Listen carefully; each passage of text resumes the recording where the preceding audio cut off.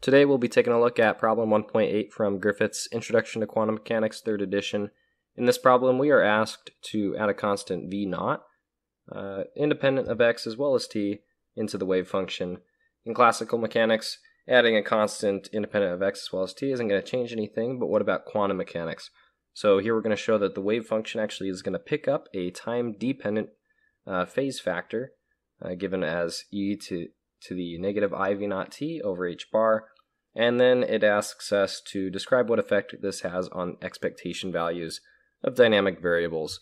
So we're just going to start off with the Schrodinger equation. So of course, Schrodinger equation, we have d psi dt is equal to ih bar over 2m, d squared psi dx squared minus I over h bar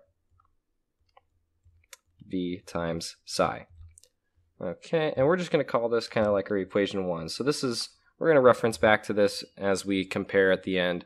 At this point now, we're going to say, okay, well, let's let phi of x comma t represent the wave function with that potential v0 added. So let's let psi of xt be the wave function with potential v of x t plus v0. All right.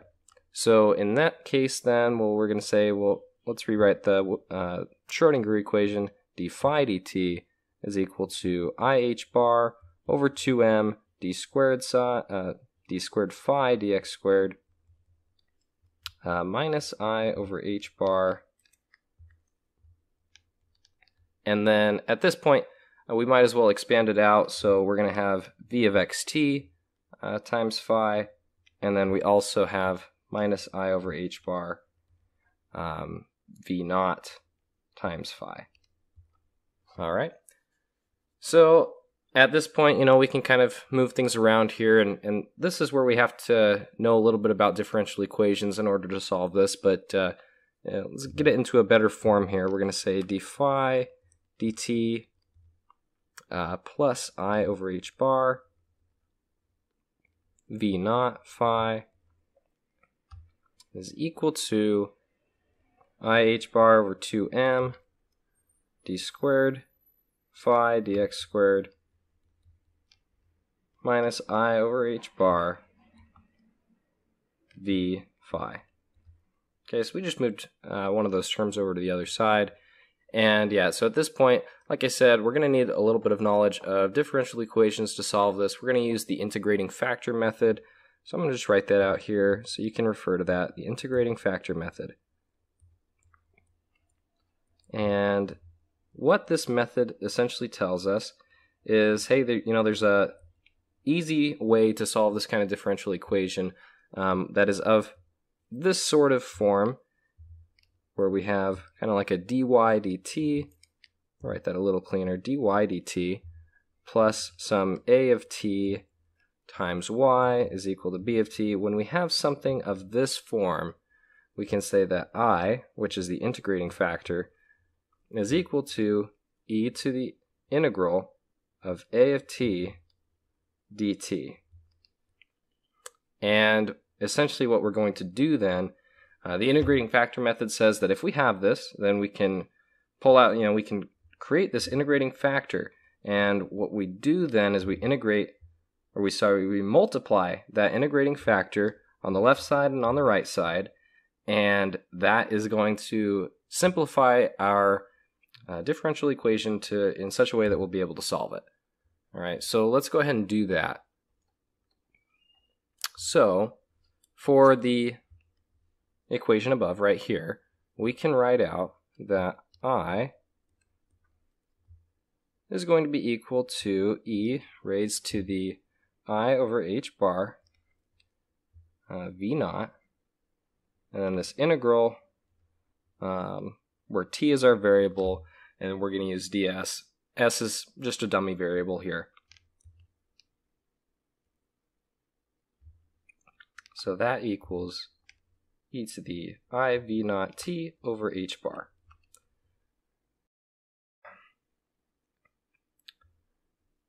we're going to multiply both sides by I. So multiply both sides by I. And this is where it's going to get a little messy, but it's going to clean up.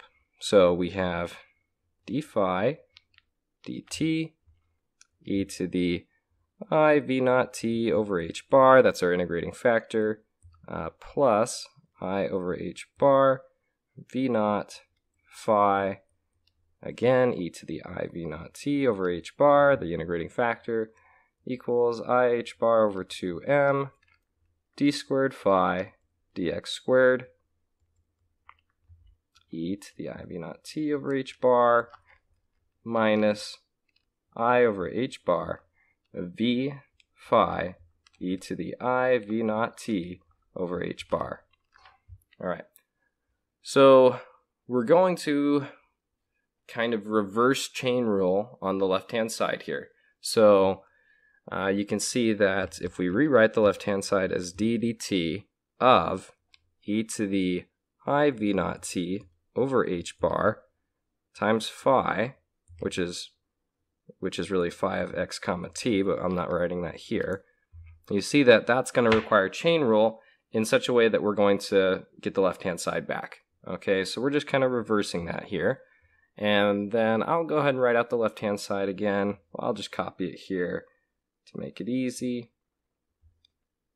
Left-hand side is still the same here. We're just focusing that for this line. So going on, we can write d dt of e to the I v naught t over h bar times phi is equal to I h bar over 2m d squared dx squared of phi times e to the I v naught t over h bar, because that term right here, this is independent of x, so really we can pull that in with the phi as we rewrite this, just to kind of mold it into a form that looks like something we might need. Minus I over h bar v phi e to the I v naught t over h bar. And you might ask, how do I know to do this step here or this step here? How do I know to do that? And essentially, honestly, a lot of it comes down to intuition and practice. And the more that you do these problems, the more that you see these things. And quite frankly, a lot of the time, you probably didn't get it the first time through anyway. It takes a few times to get it. So let's keep going here. So we're going to redefine a couple things here, just to help us see the answer here. We're going to say psi of x comma t is equal to e to the I v naught t over h bar times phi of x comma t. And we're not really redefining, we're actually doing exactly what the problem says, because the problem asks us to add the v naught and show that we pick up that phase factor, that time, I believe time-dependent phase factor is what it calls it. So we're really showing that right now. So if you reverse this right here, you see that, okay, well, e to the I v naught t over h bar, divide that out to the other side, you're going to get e to the negative I v naught t over h bar, just negative exponent, and then psi of x comma t. So with that, then we're going to essentially, we've just shown that this line right here can actually reduce down into this. d psi dt equals I h bar over 2m d squared psi dx squared minus I over h bar v times psi. Okay, and how do you do that? Okay, well, look right here, that and that match, so really you can say d psi